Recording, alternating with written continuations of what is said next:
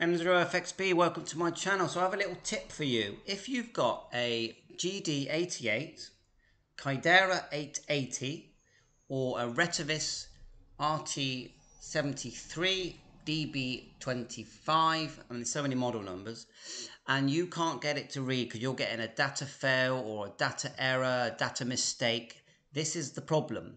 If you're running certain firmware, certain CPS versions, it doesn't recognize a port number above 9. So all you do is right click, go to Device Manager, get that there.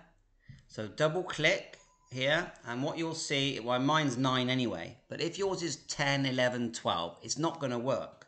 So, and also, if you get this thing where Windows 11, it says, I don't recognize it, this is what you do. So click on the USB driver, right click, and if you're getting the error about Windows 11, just uninstall it and then run the firmware that you can get from somewhere like RETEVIS here. Look, if you go to support, look, you've got firmware here, and look, Windows 11 driver installer. Just run that after you've uninstalled it, and Windows 11 will work then, because I've got it working now.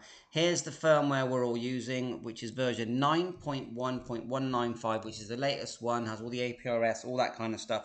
But remember, it's got this thing, a little bug that it won't recognize a port after Windows, after number 9. So right click, go to Device Manager.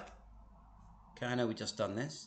Double click, ports, and then right click the prolific USB to serial COM port, right click it and go to properties, then go across one tab to port settings, and here you are, this is all fine, and then click advanced. So 9600 works fine, click advanced, and see here, COM port number 9.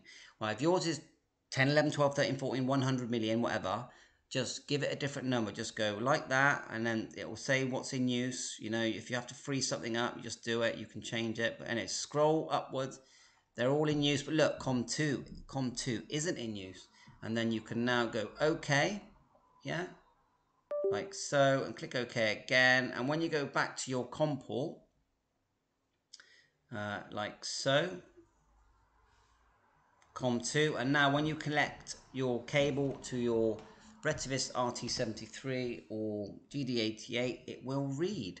I really hope this helps you communicate with these radios. They're lovely radios, and I'm having great fun using them. So 7.3, catch you on air. All the best, M0FXB. Please remember to subscribe and like.